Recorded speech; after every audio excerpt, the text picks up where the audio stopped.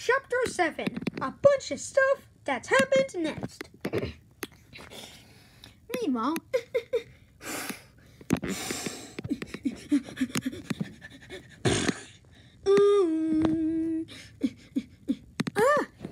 look! A pile of slobbery roses. I'll wash these off and give them to my patients. That will cheer everyone up. Meanwhile, what do you mean no longer available? Well, living spray was banned due to complaints, right? And they stopped making cannery grow after the factory was destroyed in book number 5, right? This is an outrage. Let's take our business elsewhere. Meanwhile, hi, I'm Sarah Hadoff. Welcome to my show. Oh, hi, the ADHD. Today we are at the helm at Petey the Cat. Petey the Cat. As you may remember, Petey used to have a very bad reputation. He was known across the continents as the world's most evilest cat. But all of that has changed. Today, Petey is an upstanding citizen and an embrace for altruism. Let's meet him now. Here's Petey. Well, hello, Sarah. What a surprise. And how are you, little doggy?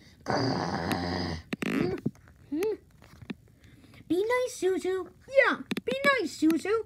Petey, just a short time ago, you were widely known as a villain. A ruthless bad guy.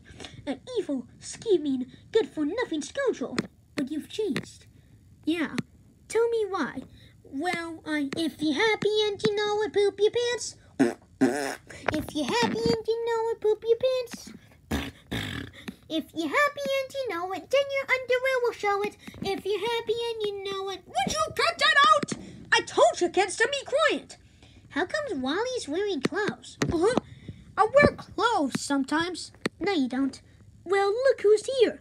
It's a little Petey and Molly. How are you two doing today? Fine. Are we on TV? Yes. Testing. 1, 2, 3. Hey, you want to hear a song about diarrhea? No, she doesn't. I told you kids to stay downstairs. But we're hungry. Yeah. Do you got any potato chips? How about something healthy instead? I can cut up some broccoli, carrots, and broccoli. No, we like potato chips. All right, here. Do you got any of that white stuff? What white stuff? You know, the white stuff. She means chip dip. We don't have any chip dip. Oh. Munch. They taste way better with chip dip. Well, we're all out of chip dip.